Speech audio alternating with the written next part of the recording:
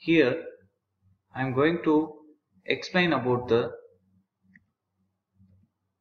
electromagnetic induction type single phase energy meter, construction and working, torque equation, as well as error adjustments of the same type of energy meter, also a block diagram of the digital energy meter, or we can say electronic single phase energy meter, and I will complete my session with a 3-phase energy meter. First of all, we will see that what is meant by energy meter. Energy meter is a device. It is going to measure the power with respect to the time. So that is, it will give a total amount of consumption for the particular period. For example, it may be for a month, or it may be for a year, or it may be for a day. In particular day, how many units it has consumed, we have consumed, or in a particular week or in a particular month, how much units we have consumed. It is everywhere available in the home.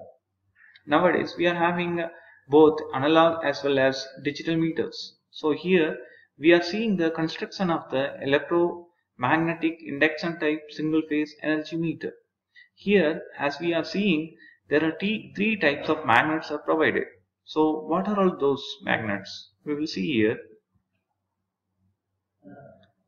the construction part. So the first and very important part is the driving mechanisms, how the particular disk is going to rotate. So it is based upon this driving mechanism magnets.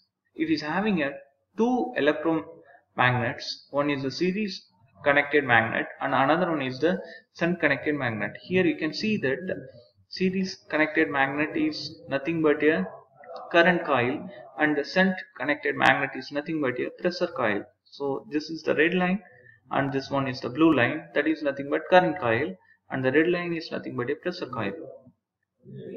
It is made up of silicon steel laminations which form a rigid mechanism structure. On series magnet, U-shaped current coil is mounted, and for a shunt, M-type electromagnet is mounted. It is the magnetic here pressure coil is highly inductive in nature. Copper shunt bands are provided on shunt magnet so that phase displacement of 90° between flux set up in by shunt and series magnet. We can provide a copper shading band. The main approach is what? We have to create the phase difference. Current coil is connected in series with the load. And again a moving system, here moving system again shown in the green, and it's nothing but how the disc is going to rotate. So here the rotating aluminum disc is mounted in the spindle. Bottom of spindle is pivoted in the bearing screw. See here, pivoted screw. Top of the spindle is connected to the recording mechanisms which will give the gear trains. So we can easily see the analog meters. The reaction between the flux produced by eddy currents due to shunt and series magnet. The shunt and series magnets reactions will make the disc to rotate. To overcome the friction loss, light load adjustment is provided on the spindle. We have provided this one, light load arrangements for reducing the friction losses. So next we will discuss about the braking system. Here braking system is provided by the C-type magnet, C-shaped magnet. Here braking magnet is so placed that the disc revolves in the air gap. So this is nothing but the air gap between the C-type magnet. This magnet field induces eddy current in the disc, which reacts with the main magnetic field and creates braking effect. By changing the position, see here, by keeping the magnet inside or keeping the magnet outside, we can control the braking effect. The braking disc can be adjusted. Registering mechanism is nothing but it will provide the how much units it's consumed in a particular year or a particular month. Here see that the different dials are provided. The second dial is from the right from the 10 kilowatt hour, then third is the 100 kilowatt hour, this is the 100 kilowatt hour, and the fourth is the 1000 kilowatt hour consumption. Sometimes 1 by 100 and 1 by 10th kilowatt hour also we are providing for the accurate result. The train gears driven by pinions or worm gear. So next we will discuss about the operations. So here how the flux in the shunt and series magnet going to provide a product of this effect, and your disc is going to rotate together, because everyone knows the power formula is VI cos phi. So here we can see that the flux produced by pressure coil phi SH is the flux in the pressure coil, and phi SE is nothing but the flux in the current coil, this one. Okay, and the flux phi SH induces EMF ESH in the aluminum disc. The same disc, due to this flux there will be a EMF induced here, and same way due to the flux in the series there is a induced EMF in the disc. So the disc is short circuited, so there will be a two eddy currents because of the shunt and series flux.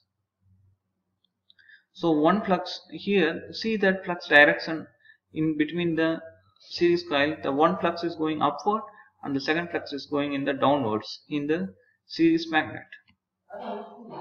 The interaction between phi SH and IES produce the torque T1, and the interaction between the phi SE and IESH produce the torque T2. So this way the resultant torque will give the rotation in the disc. So these are all the further detailed explanation of the energy meter operation. Finally, the net developed torque can be getting from this formula K3 into VI cos phi. It's the AC power formula. The braking torque developed on the disc is proportional to its speed.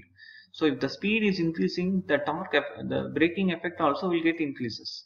TB equal to K4 into N, and N is nothing but the speed of the disc. The meter constant K can be calculated as K equal to total number of revolutions upon energy in the kilowatt hour. There are different errors in the energy meter. One is the speed error. Sometimes your energy meter, especially in analog energy meter, people are complaining your disc is rotating more faster, so the bill may be higher, or sometimes disc won't rotate accurately, so that bill may go lesser. So these are the main cause because of the brake magnets. This can be reduced by arranging the or adjusting the brake magnets. Then we have some of other errors. Meter phase errors are there. Then friction errors. So amount of weight, how much we are going to add in this, based upon that we can have. Then creep. Creep is the another type of error, and due to the variation in the temperature, that time also we have the error. So these are all the, and some more light load and friction adjustments. These are all some other types of errors. So creep can be avoided by providing the hole on the disc.